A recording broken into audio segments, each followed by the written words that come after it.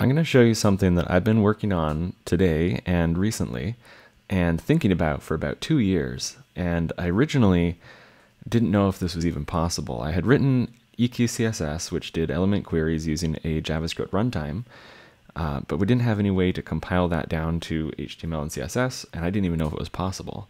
So with a much more limited version of what you can do, I'm going to show you how to do server-side rendering or precompile element queries or container queries.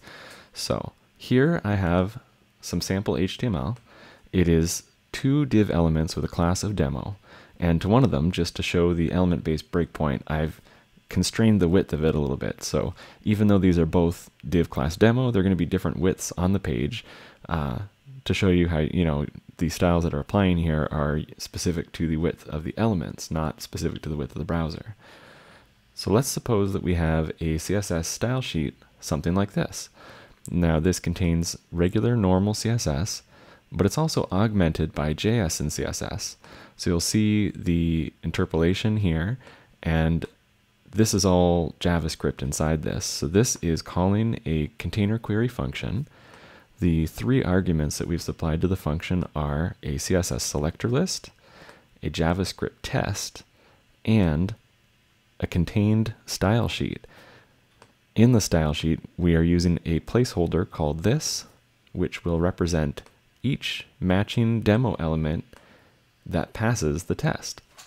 So we have 3 container queries written here for these elements. Normally, we would put this on the page, use JavaScript in real time to render out the style sheet that we need. But what I built is a little compiler that you can run on the command line, which will allow us to kind of flatten the HTML and CSS into just regular HTML and CSS that can work without a runtime. So let's try this out. We can supply the HTML by saying -h and putting our HTML file. We can do the same with our styles with C. And then what we're going to do is we're going to define a range. So this could be from 0 to 2000, going, from no width to 2000 pixels wide. Or we could say only do it from, 500 to 1000. For this demo, I'm going to do 100 to 1500 because my screen is 1400 wide.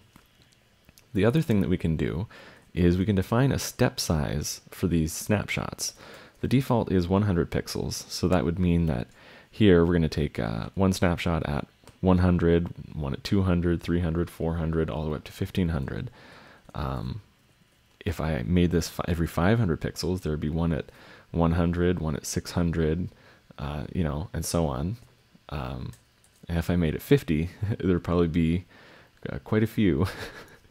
I think a good step size is 100, so let's go with that. And the last thing we need to do is either specify verbose output, which means to print it in the command line, or to put a output file name where we can render out the HTML and CSS that we generate. So first, just to make sure that this is working right, I'm going to do it here in the command line. And what's going on right now is the compile script is actually running a headless web browser and resizing it. Each time it resizes, it is adding attributes if it needs to, and then rendering out CSS, which is then wrapped in the snapshot size that we were capturing. So here we have our HTML. There's our first div, and here's our second div. And you can see that these attributes have all been added. This one has a few less because it actually gains less styles because it's narrower. So I think we're ready to do this for real. So I'm going to say demo output.html. So if we hop over here, we'll just wait for this to pop up. Here's our output file. And let's test it in the browser. So when they're narrow, they have no background. And remember, it's supposed to be that at a breakpoint of 300, that demo element goes lime. At 600, that demo element goes blue. And at 900, that demo element goes red.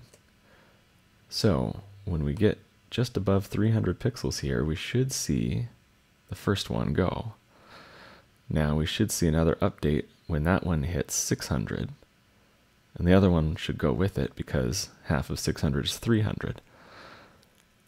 And so then another one once we get up above 900. But I'm not sure my screen is wide enough to get the other one above 600. Oh, barely. Okay. So as you can see, we've applied container queries to HTML, flattened down to HTML and CSS, and they're able to run with no JS runtime. We've done server-side container queries. So I hope you enjoy that and watch for an NPM package soon.